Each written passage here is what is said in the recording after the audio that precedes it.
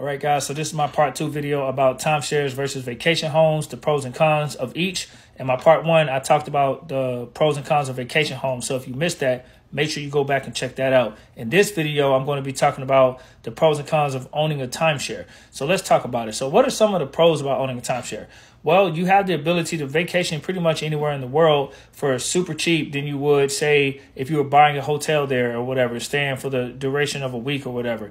You know, you have that option and flexibility to just go pretty much anywhere within your timeshare, you know, where it's available. Now, they do have this thing called like an RCI exchange. If you want to go, say, to Europe or something and your timeshare company that you invest into is not there, then they can exchange it and they can do something to get you there pretty much for the same deal that you would with the points that you built up. So that way you can go whenever you want. That's how they've adjusted to that. Another pro about timeshare is the fact that it's cheap to buy. You know, average timeshare could be about $20,000, maybe even less.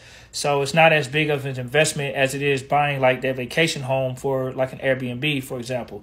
So, you know, another pro is you don't have to worry about the upkeep of the unit. You know, if you got people there cutting the grass, cleaning the pools, you don't have to worry about nothing. They're going to do all that for you. So all the fees that you're paying, all that is attributed and allocated toward that. Now, some of the drawbacks to timeshare is the investment.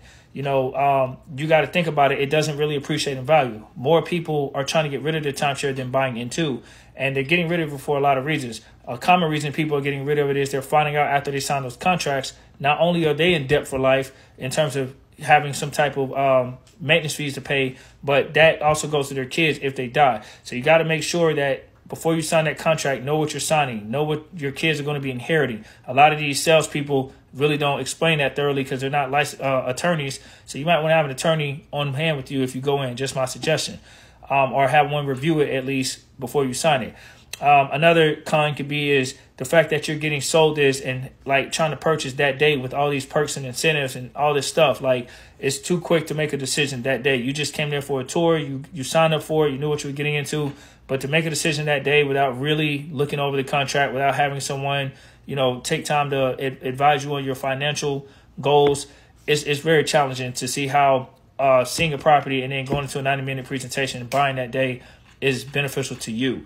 Another con is the maintenance fees can be add up on you. I mean, they do go up because the more improvement they do to the community, although you're splitting it with other owners, those maintenance fees, everybody's individually responsible for, and you have to pay.